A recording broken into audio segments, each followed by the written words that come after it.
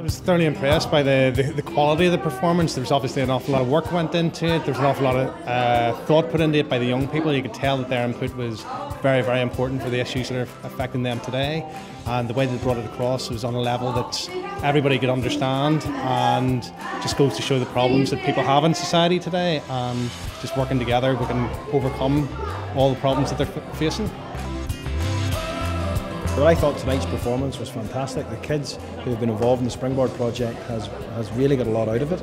I think the play itself is thought-provoking, but also inspiring to hear children talk about getting rid of discrimination, about that shared society and that shared future that we all hope to have in the near future. So really, really inspiring and well done. And the feedback from the students who witnessed it tonight is actually very thought-provoking as well, and they had taken a lot from it, so really, really good.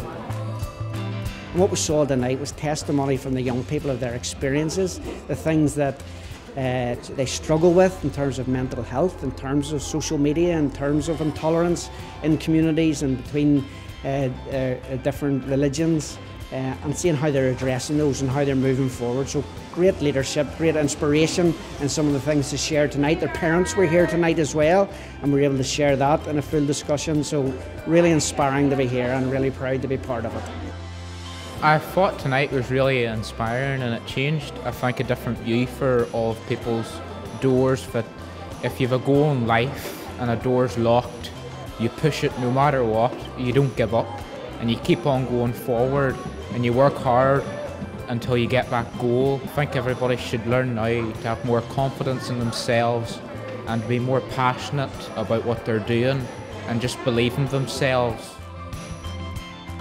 The show was really good, so it was, that made a really good point about people being nicer to each other, people being respectful, and to stop people being disrespectful. I thought it was very good. It's very interesting to see what young people's thoughts were on mental health, and I thought they knew a lot more than people give young people credit for. Like, I think they.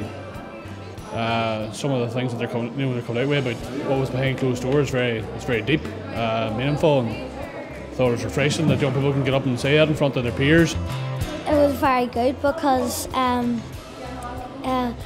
people started to feel better if they were getting bullied or something. Like, after the whole entire thing and the experience and everything, you just feel so good about yourself. And then, while you're busy practicing, you get this whole idea and you get to put the picture together, and it makes such an awesome story, and it's such an amazing experience. I think it was good. Like, it takes you out and it teaches you all about mental health, all that, and they teach you well, treat you well, bring in residentials and all. It's amazing. It's good.